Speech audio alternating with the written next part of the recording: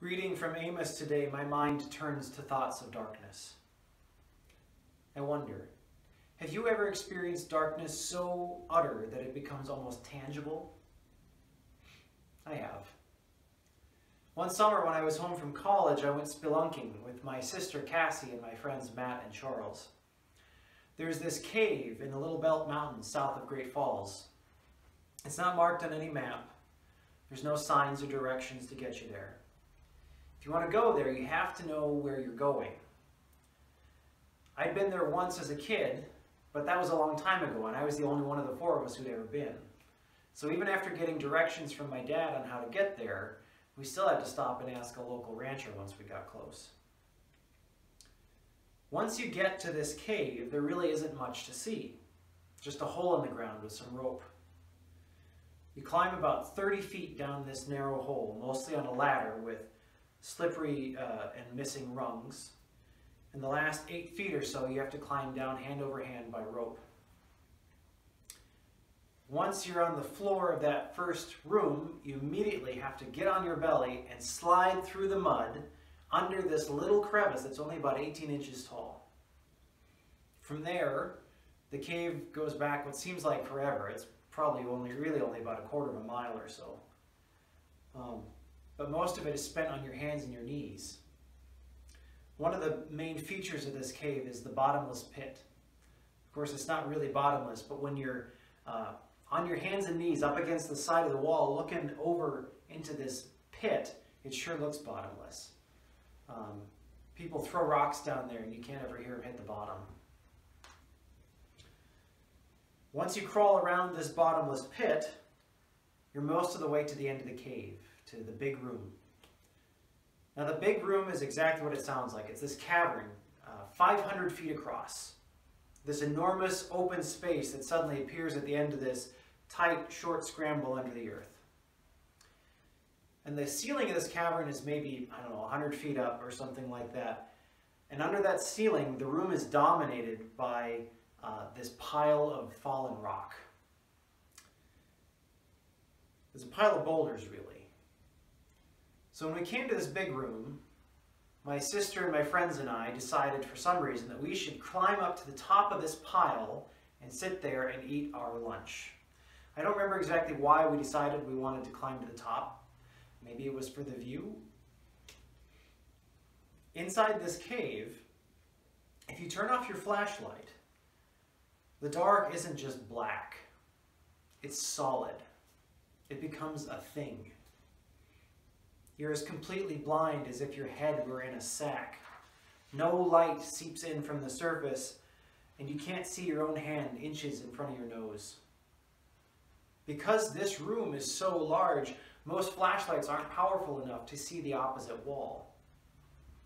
So even with all of our lamps on, we were sitting here in an island of light amidst a sea of solid and impenetrable blackness.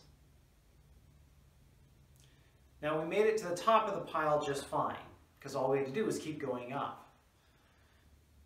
But because the darkness was so thick, and because the path through the boulders was so winding, getting back down was a different story. Because you see, there's 360 degrees of down, but only one heading will get us back to where we came in. We started picking our way down the boulders, but we got turned around. Soon before we knew it, we weren't going down anymore, we were going up. We figured we must have found another pile, and so we thought, well, let's get to the top and see if we can see the summit we just came from.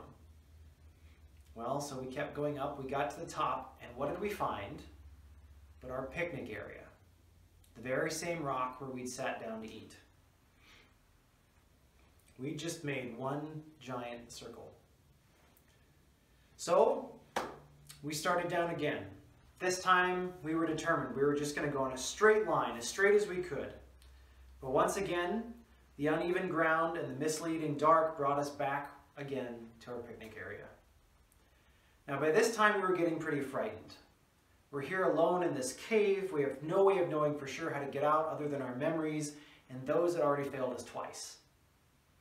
We sat down and we collected ourselves and began to consider how we're going to find the bottom of this rock pile and how, once we did that, we were going to find the exit to this room.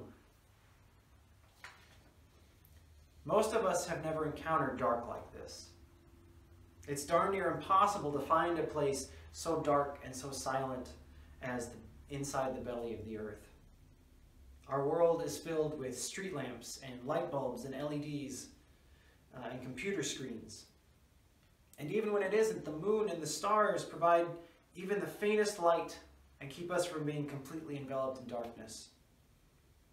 Even the deceptive shadows of the dark forest at night give some point of reference. In that cave, there was nothing. We're so used to being able to see with even some clarity that those moments and those ways in which we can't see are completely disorienting and disturbing and even panic-inducing. Beloveds, we are living in times which are, please forgive the cliche, unprecedented. Never before has our generation been in this particular situation.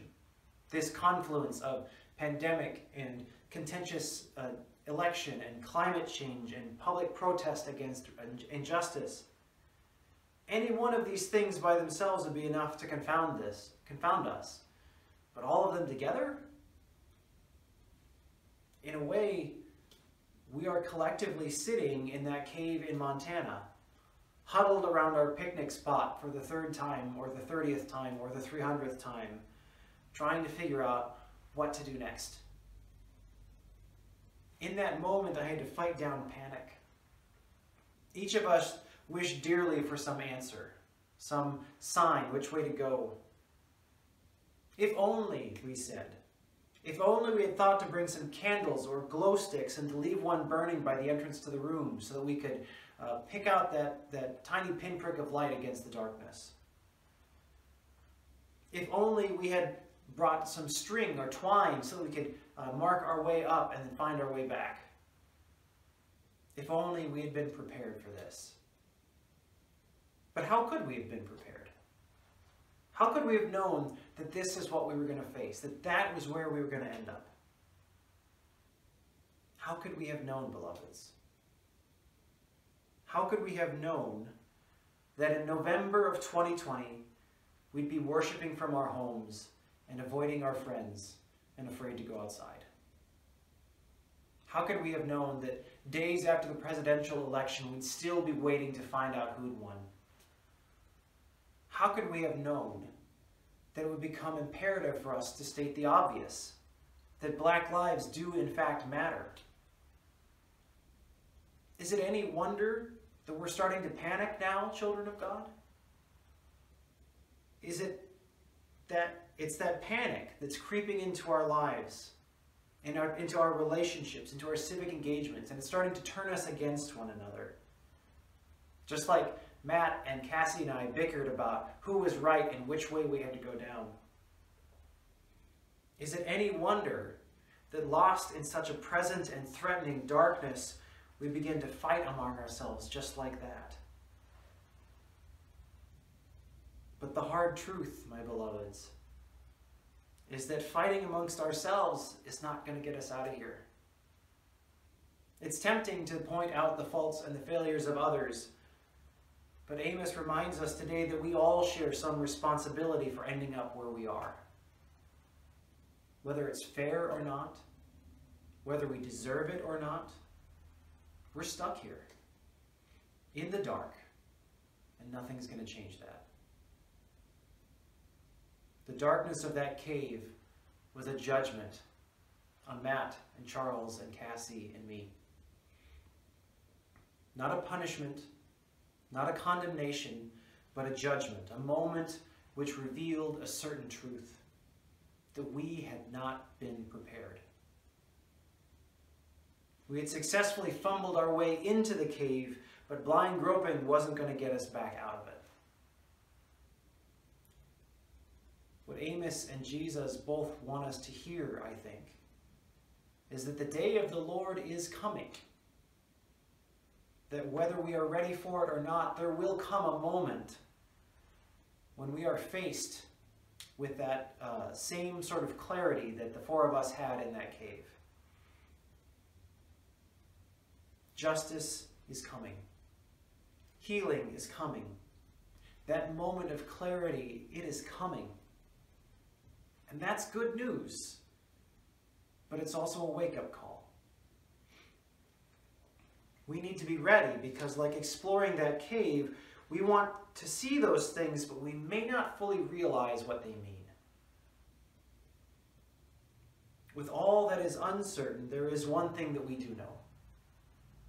We know that God is God, and that we are God's people, God's children. We know that God's love will not leave us stranded in this big room, huddled atop this pile of boulders.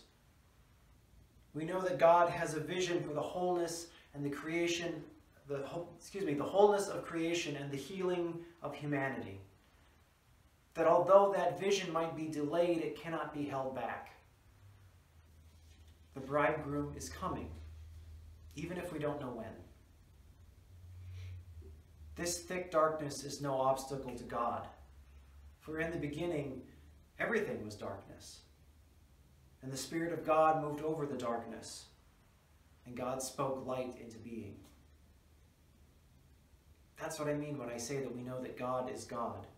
We know that God is going to keep doing what God has always done, bringing life, creating light, doing justice, loving creation into being. Now the four of us made it out of that room, and we made it out by working together, by trusting one another, by coming up with a plan and sticking to it. We hadn't prepared coming in, but now sitting atop that mound, we had to prepare how we were going to get out. We decided that if our problem was not being able to go in a straight line, we'd leapfrog down the pile. So we still remembered which direction we'd come in from, so we sat facing that, and we started down. We left one person at the top, and we went down in a straight line, and they guided us. And once we got to another point, we left another person, and the other two kept going. We kept doing that so that we could make a line in between each of us to make sure we were still headed in the right direction. And lo and behold, when we finally reached the bottom, there was the tunnel entrance waiting for us. We made it out that day, children of God, but you can bet that next time I go down in that cave, and I do intend to go back, you can be darn sure that I am bringing some glow sticks with me. Now that I know what I need to be prepared, I'm going to be ready next time. I'm not going to count on chance. As we wait with hopeful expectation for the day of the Lord, I wonder what we will need to be ready. I wonder what this moment is teaching us about what we wish we had, about what we feel we need more of, and how that is going to help us prepare. I wonder what kind of oil we are being called to put in our flasks. I may not have solid answers for you, but I know one who does. One who's been to this cave before and who knows what we need when we get there. What was the oil that sustained Jesus through his life, through his trials? What was it that allowed him to stand up and shake off the crucifixion? What was it that guided him in his every moment of time among us? I suspect that's the oil we're looking for. As we plan ahead for that great and terrible day of the Lord, it's good to know that we're not planning alone.